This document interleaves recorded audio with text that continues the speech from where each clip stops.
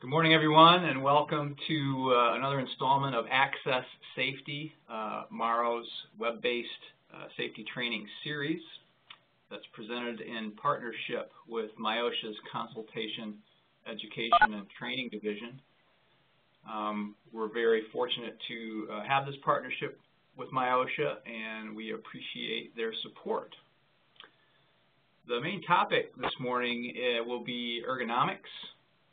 We'll talk a little bit about a specific application of ergonomics as well with regard to back injury prevention, but we'll begin with an overview of the subject of ergonomics with some definitions of the topic, talk a little bit about the status of where MIOSHA stands on the issue of ergonomics, both on a regulatory basis and through guidelines that they help employers establish. The main objective for ergonomics programs is injury prevention, and we'll talk about what some of the risk factors are for those injuries, the types of injuries that can result if those risks are not paid attention to. We'll focus on strategies for preventing them. If you have any questions as we go along this morning, please feel free to ask, and if you prefer to hold your questions to the end, that's fine too. I'll be available for consultation afterwards. The subtitle or soundbite for ergonomics is fitting jobs to people, and that's the main focus, is structuring the work environment to make a person as comfortable as possible, really, while they're performing their task. It means that we design or modify not just the job, but the entire workplace, including the equipment, the methods that are used, and any tools that are deployed to match the capabilities of the worker. And the ultimate goal of that process is injury prevention. Where MIOSHA stands on ergonomics changed fairly dramatically last year. There had been a federal ergonomics standard proposed about 12 years ago that didn't last very long. Michigan has its own state plan for occupational safety and health regulations. And after years of discussion and debate, MIOSHA actually drafted a standard, a regulation, a couple of years ago that would have created minimum requirements for all folks in the general industry category, which is the majority of employers, that have employees with exposure to ergonomic hazards, and again, that would be the majority. The minimum requirements that the standard would have established was basically a training component that employers create an awareness program and a process for assessing and, more importantly, responding to any ergonomic occupational risk factors. The training was to consist of the very basics, what those risk factors are, the signs and symptoms that would indicate a problem, an established process for reporting a hazard or a problem, and again, a documented process that showed an employee a fulfilled responsibility to respond to those risk factors that would include involving employees and eliminating the hazards. Unfortunately, or not, depending on your point of view, there will not be a MIOSHA standard on ergonomics based on a promise that was made during the campaign when Governor Snyder was elected. He actually signed a bill into law that prohibits the promulgation of a workplace ergonomics standard. Now, while the standard is banned, the bill does allow for MIOSHA, the state regulatory agency, to issue guidance and best practice information on workplace ergonomics, but the agency is prohibited from issuing an actual regulation on the grounds that they would not be able to exceed federal OSHA recommendations, and federal OSHA does not have an ergonomic standard. In fact, California is the only state in the union that does. Now, MIOSHA will consistently advocate for sound ergonomic practices, and it's really been shown over the last 15 to 20 years that when employers do pay attention to these issues, injury rates do ultimately go down, and the costs associated with those injuries go down as well. So it's really become fairly well accepted as a good practice, particularly in general industry. And MIOSHA will continue to operate under that assumption. It's just that there will not be a regulation. So that's the regulatory standpoint. In terms of the practical information, again, we're trying to deal with keeping people from getting hurt at work as it relates to certain types of injuries and the risks for those injuries. And with ergonomics, many of the risk factors are associated with repetitive tasks, and a high rate of repetition is probably the primary risk factor for ergonomic injury. If you apply force to that, it's just common sense, then the risk will increase.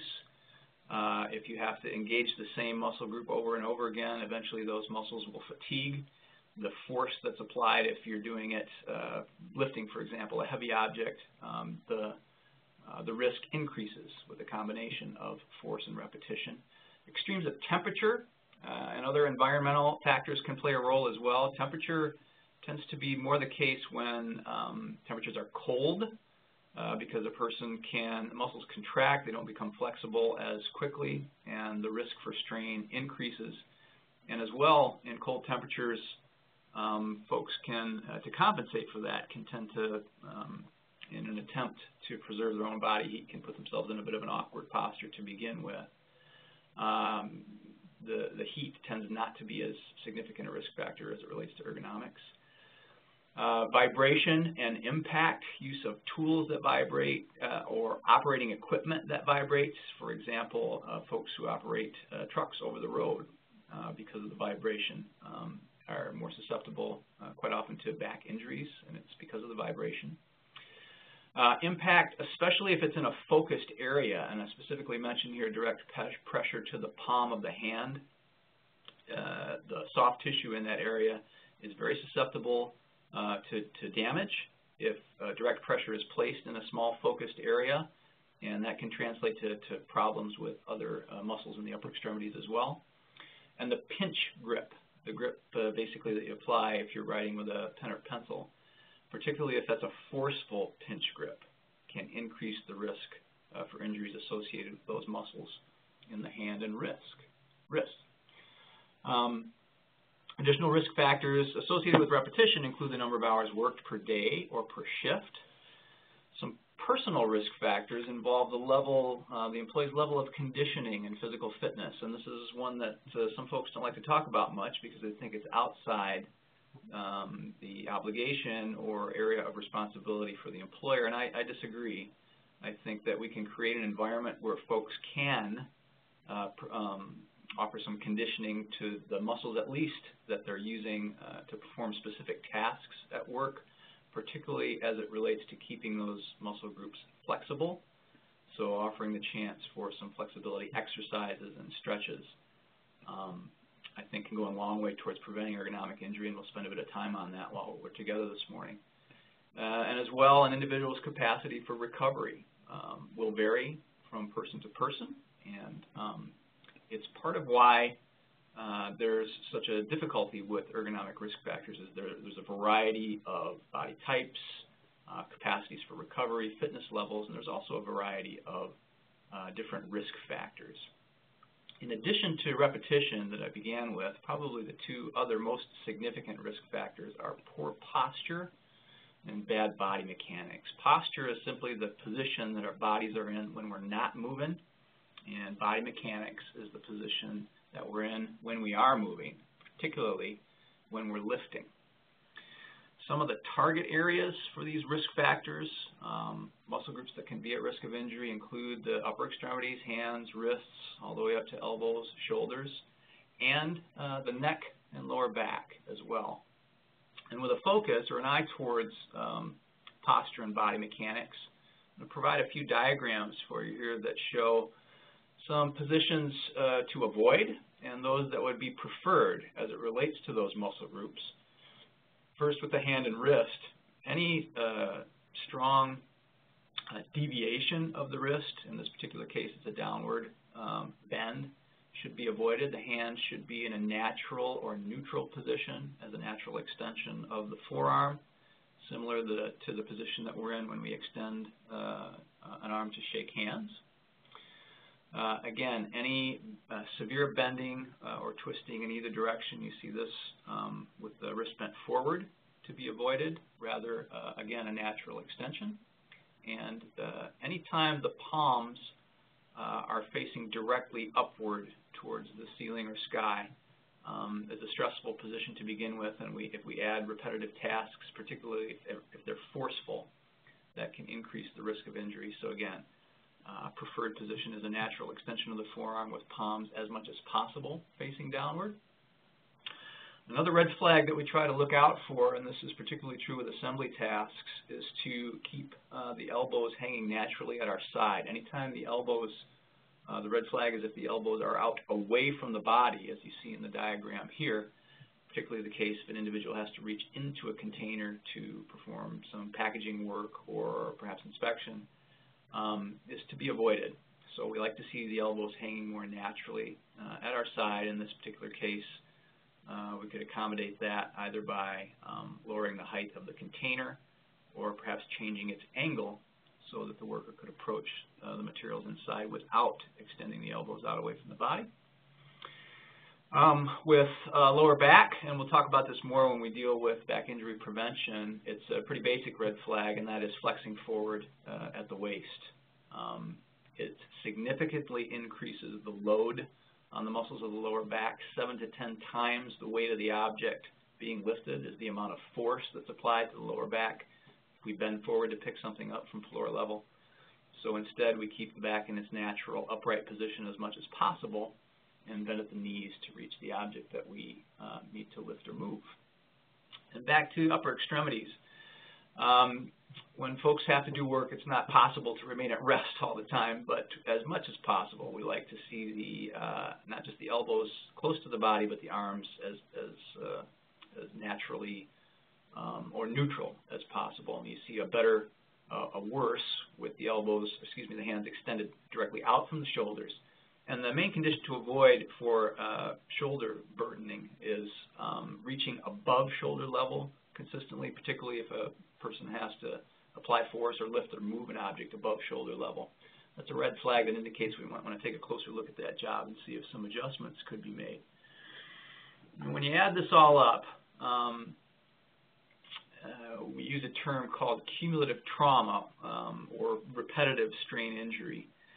And this is the phrase that's used to describe quite often ergonomic injuries. They are now the most common occurring in the workplace, and they're referred to as cumulative because they don't result from a single event. Rather, it's damage that accumulates, that builds up over an extended period of time. Quite often, we're behaving in ways that is damaging to our bodies, and we don't realize it, and that's the bad news about ergonomic risk factor, or at least we don't feel symptoms. But the good news is that by understanding some of these causes, particularly posture and body mechanics, and making some changes, we can do things a little bit differently and hopefully reduce the chance for getting hurt. And that's the whole point of ergonomics. What we can do specifically, we focus on 3 areas. The first is to pay some attention to the best posture and body mechanics that the environment will allow. So basically awareness training of good posture, good body mechanics in a variety of different situations. When that environment is challenging, we change it. And that's kind of the heart and soul of the workstation design part of ergonomics. If we make adjustments to the tools that are being used or the way that the workstation is laid out or designed, to create a situation where the worker does not have to put themselves in that awkward posture or use bad body mechanics. And lastly, we help our bodies tolerate the tasks that we're asking them to perform through basic exercise and conditioning. And again, we'll talk a little bit more about that in a few minutes. First, though, to the workplace or workstation design element. We've got kind of an old school drawing here of a basic seated assembly workstation that has several ergonomic components to it. Starting at the top with task lighting. If a work area is not well lit, it not only creates visibility and potential quality issues for the operator, but can also lead that person to put themselves in a more awkward position to perform the task, to see well, to achieve a better sight line. So good lighting, even task lighting that you see here, is important.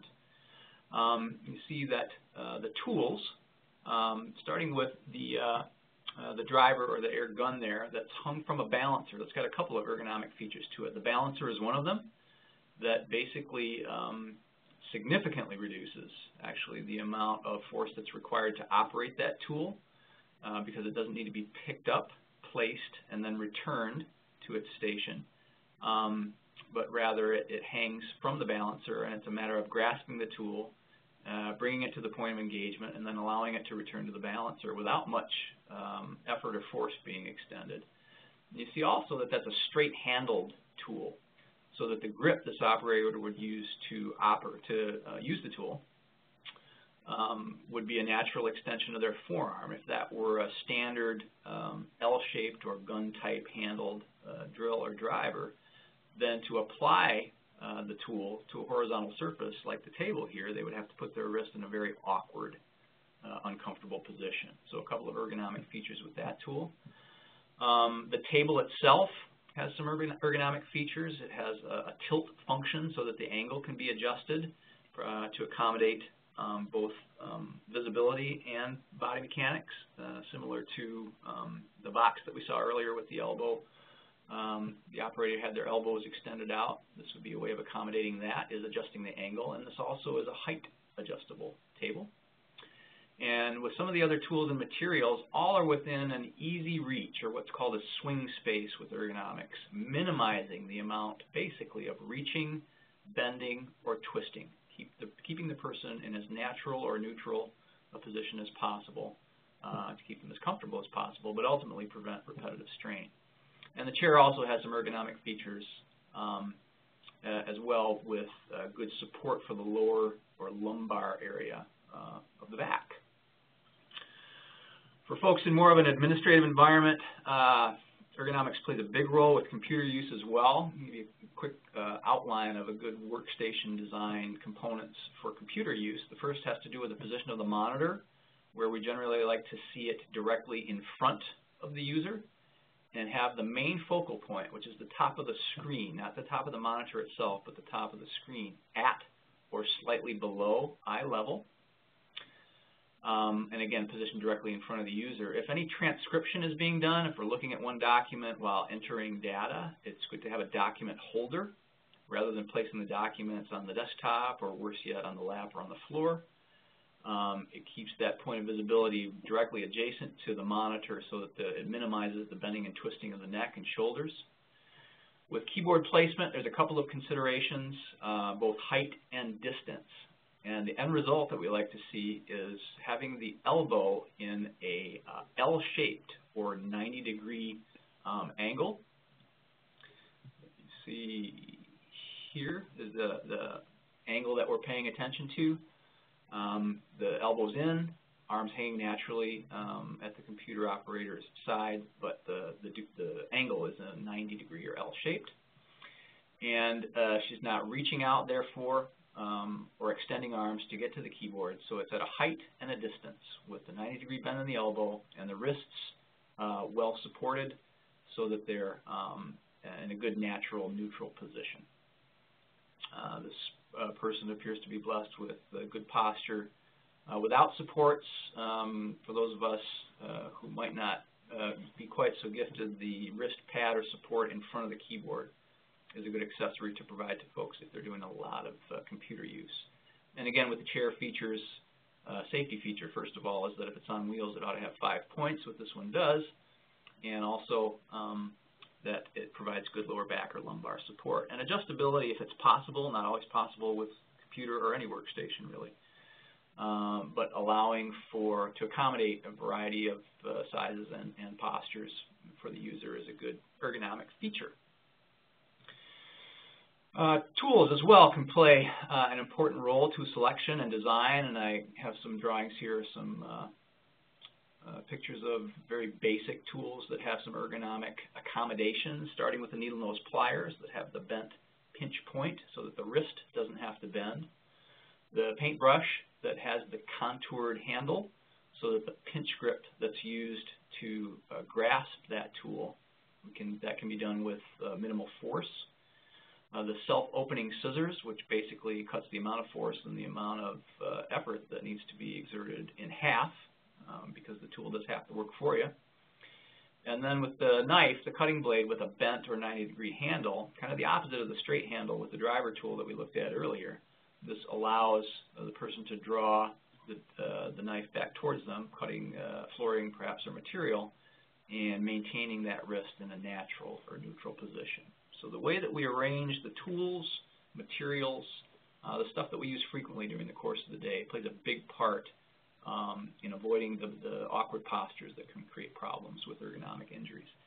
There are other types of control measures that we can apply, and administrative control that's quite often used to reduce the number of repetitions if it's by nature a repetitive task, which is not uncommon in a manufacturing environment, is to either provide some assistive automation, which would be more of an engineering control, or a job rotation strategy, which is kind of an administrative control, where if in a given work cell, for example, if there's a lot of assembly tasks involving fine motor skills and then some packaging tasks involving gross motor skills, and two separate folks are doing those jobs, after a while they could switch to vary the demand on specific muscle groups and reduce the level of strain. And of course, training employees on the use of appropriate body mechanics and what it means to stay in the neutral zone and remain in as comfortable a posture as possible. And that's, of course, particularly important with material handling and lifting tasks. To design workstations and select tools to limit or avoid the awkward postures that can create problems. So those are the two of the three areas, in summary, is focusing on awareness of good posture and body mechanics, structuring the work environment through design to make it easy to maintain those good postures, but then also incorporating some exercise programs for both strength and flexibility. And I want to go through some examples of those that can be done really without the expense of any type of gym membership, no equipment, and no special apparel. They can be done right at the workstation, in fact. Some basic stretches. And strength building is great, as is aerobic exercise. I'm a big advocate that all those programs will reduce the likelihood of work-related injuries, particularly ergonomic injuries, because a higher fitness level will tend to reduce the impact of repetitive tasks. But there's also stretching exercises that can be very beneficial, and an increased level of flexibility can reduce the chance for this type of injury. Whenever we are encouraging folks to stretch, we should always remind them to move gently, using controlled movements.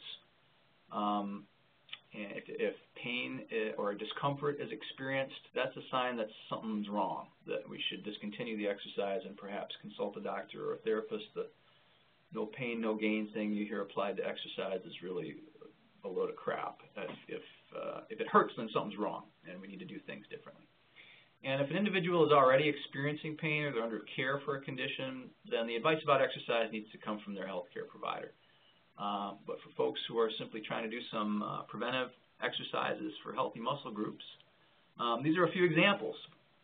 And one that can assist in reducing lower back tightness and discomfort is a basic lower back stretch. Many of us do almost instinctively when we've been seated for a long period of time, and being in a static position can actually be as stressful to the lower back as repetitive work. Or if we have been moving or lifting stuff around quite a bit, the lower back stretch, which involves placing your feet about shoulder width apart to maintain good balance, putting hands on hips, and then flexing gently backwards. And holding a stretch for 10 to 15 seconds is generally advised, and then return to an upright position. A side stretch helps with flexibility of the accompanying muscle groups in that area of the core.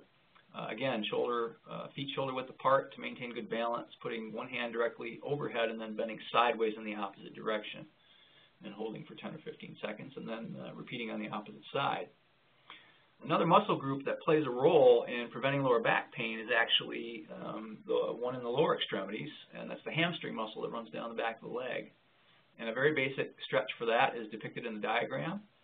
First, grasping a sturdy or stable surface to make sure that, again, we maintain good balance.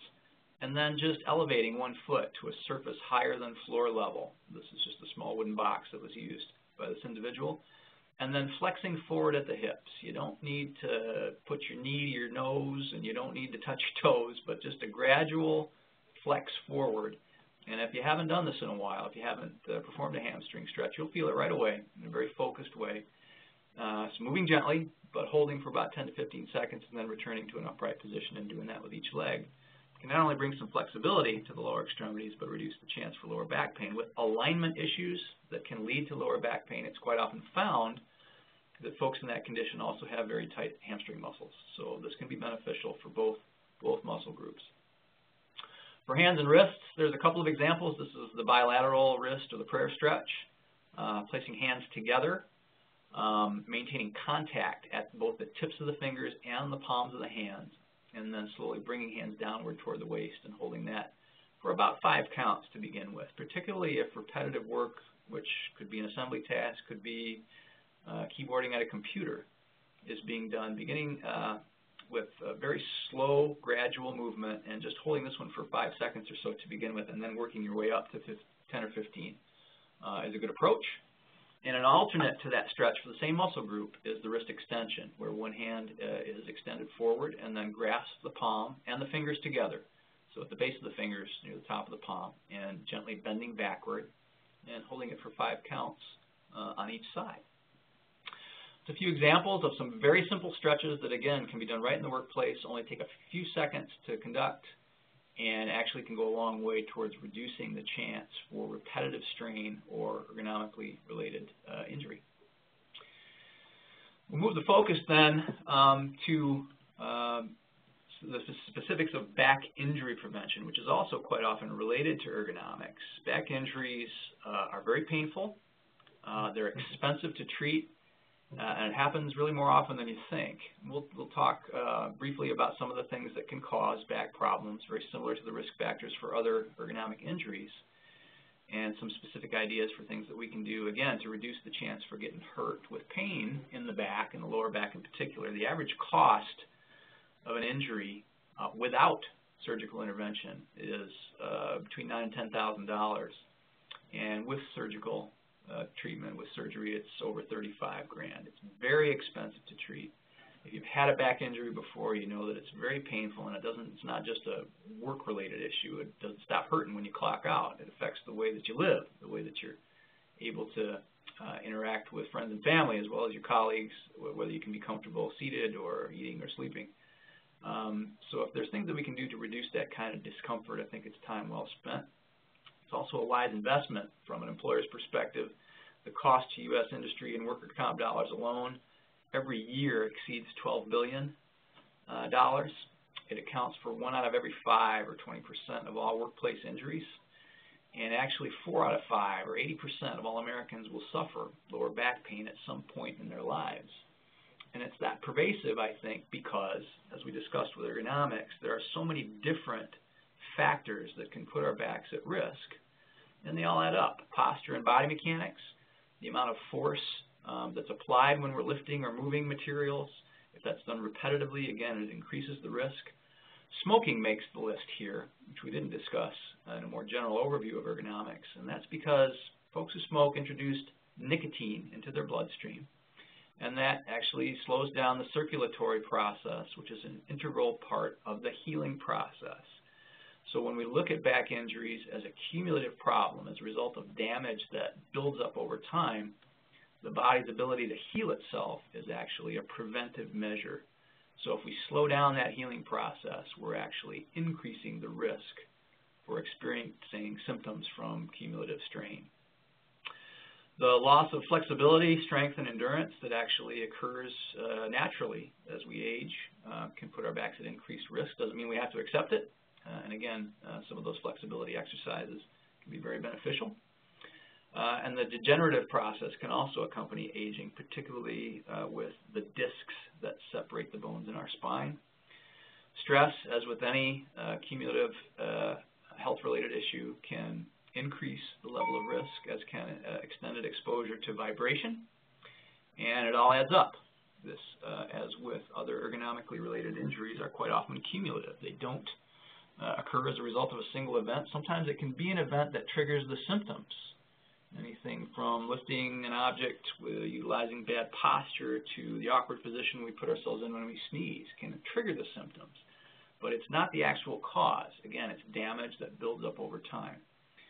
And the shape our backs are in today is a result of habits that have been built up over time, both good and bad.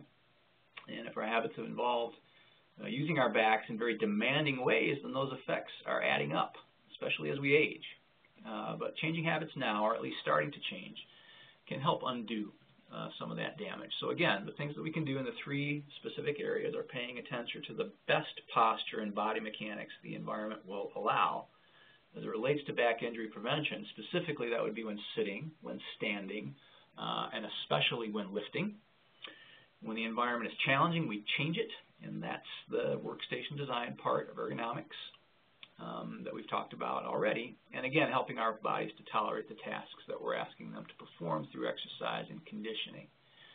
To focus specifically on posture and body mechanics and lifting techniques here, a quick sort of anatomy lesson here. The spine's natural position is curved. We're quite often told to stand up straight or sit up straight, and that's not the way we're built. There are natural curves to the spine, and this is the position that it's in when the muscles are the strongest in support of that naturally curved position. It's where the bones, referred to as vertebrae, and the padding in between those bones, which are the discs that I referred to earlier, are able to absorb the most shock. It's the position our backs were designed to be in. And in essence, the more we use them in the way that they're designed, maintain this position, the better our chances to avoid injury. It's when we get out of this position that we start asking for trouble. And with posture, you see some examples of poor both seated and standing posture. And again, this is basically an awareness issue. If we find ourselves fatigued with shoulders moving forward, chin drops a little bit, and pretty soon the entire upper body is in a slouched position, which actually can end up flattening out the critical curve in the lower or lumbar area of the spine. The area that's highlighted here in sort of a bluish gray that I've circled now is the area in our spine that's most at risk, both from poor posture, as you see both seated and standing on the left, but most especially from bad body mechanics. And that red flag that we pointed out earlier, flexing forward, is the one that we want to specifically avoid. You mentioned some pretty alarming statistics about the frequency of back pain. 80% of all Americans will experience it at some point in their lives. When we look at actual back injuries that already have occurred in the workplace, an even greater number, 85% of those, happened when the worker was to some degree flexed or bent forward at the waist, which is a pretty compelling statistic to avoid that position. So instead, what we like to see when folks are lifting or moving material is to bend at the knees rather than at the waist. A couple of strategies for performing that type of good lift that you see demonstrated at the bottom, the classic bent knee lift, but also the individual on the right goes to a knee to lift a box from floor level. And it basically, with safe lifting techniques, comes down to avoiding that forward flexion, bending at the knees if we can, staying as upright as possible, and that's to protect that naturally curved position of our spine. If you do have to bend forward, I know that quite often there are challenging environments for that, so we do have to flex forward a little bit. If that's the case, whether it be reaching into a container with tall sides, like some of the wire baskets used with the automotive industry, or reaching into the trunk of your car to get to your groceries, if you do have to bend forward to support your upper body weight, building a bridge, using one of your arms to place your hand on a sturdy or stable surface that actually supports the upper body weight, and that's what takes the load off our lower back, so that the force that's exerted if we do bend forward isn't felt by the muscles in that part of our back.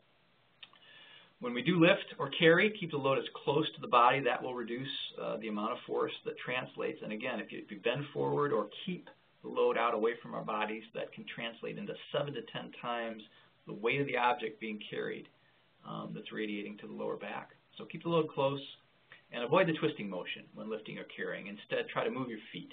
A gentle twist when we're not weight-bearing is okay for a stretch, but when the spine is compressed, as it is when we're lifting or carrying, we want to avoid the twisting motion.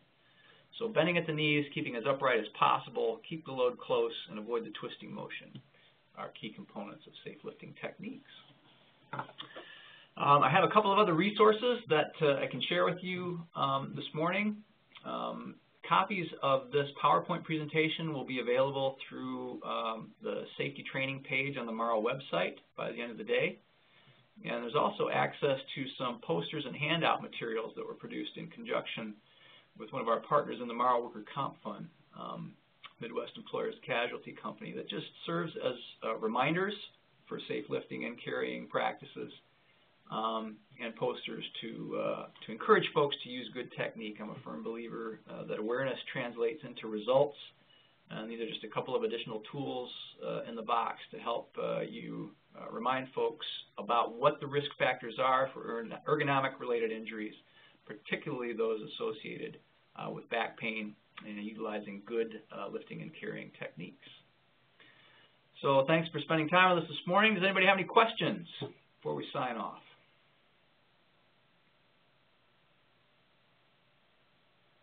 All right, folks, thanks very much for tuning in. If you have questions that you prefer to ask privately, you can hang on the line or just give me a call when we sign off here. Thanks for tuning in, and be careful out there. Thanks, Todd. Good job. Thanks, Dean. Take care. Bye.